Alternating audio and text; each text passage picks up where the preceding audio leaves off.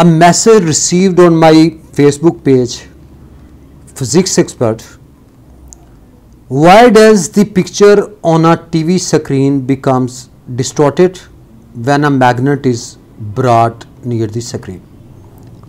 So the right answer is, first of all, the picture is formed on TV screen by a beam of electrons.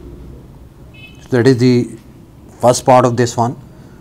The picture is formed on TV screen by a beam of electrons, and when a magnet is brought near the screen, the magnetic force will act on it, and its value is given by F is equal to QV cross B. So that is the magnetic force acting on these electrons. And we all know the magnetic force is not an accelerating force, it is a deflecting force. It is a deflecting force.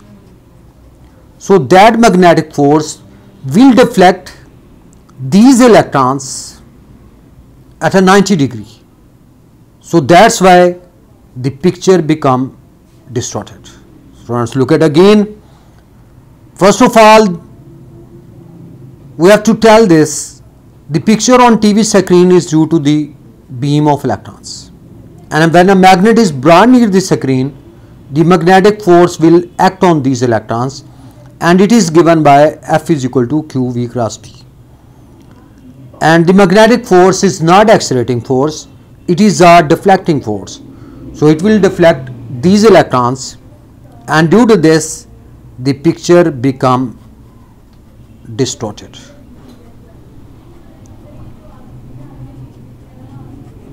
So that is the right answer of this question. Thank you for watching.